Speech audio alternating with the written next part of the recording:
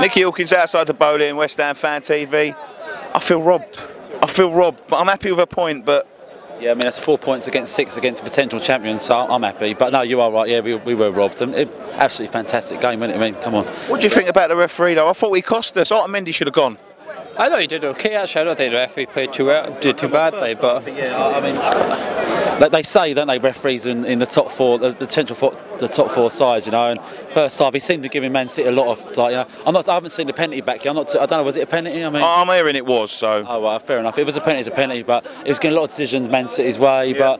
But you get the rub, you know, you get the rub of the green. What do you think of Alex Song today? I thought it was absolute class. World class. We've been missing Alex Song this season so far, and I think that's the first time we've seen the real Alex Song tonight. I'm not a big fan of 3 centre midfielders, but Bullock's got it right tonight. I think him and Noble played footballing part almost. It was fantastic to watch. It was brilliant.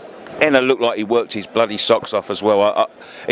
Last week he was non-existent. This week he was a different character. Yep, he's got another brace again today, hasn't he, Enna? Yeah, so yeah, good on him. That's 4 goals in 3 games now, isn't it, for Enna? Yeah. No, yeah, I hope he cracks on and scores a few more for us, because that's what we need in the day. Andy Carroll out, so yeah. No, yeah, Valencia was he was good today. So, but I mean the second goal for us. I mean Antonio. I mean, have to sort of quick thinking with the old Rory to that throw. I mean, it's absolute quality.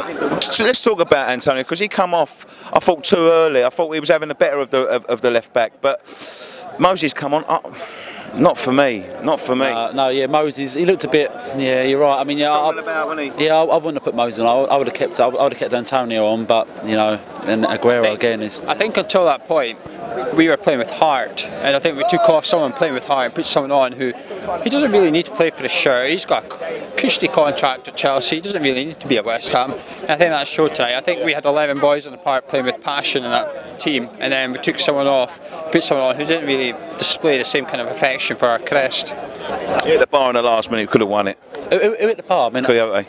Yeah, I mean, yeah, literally last kick of the game, wasn't it? I mean, yeah.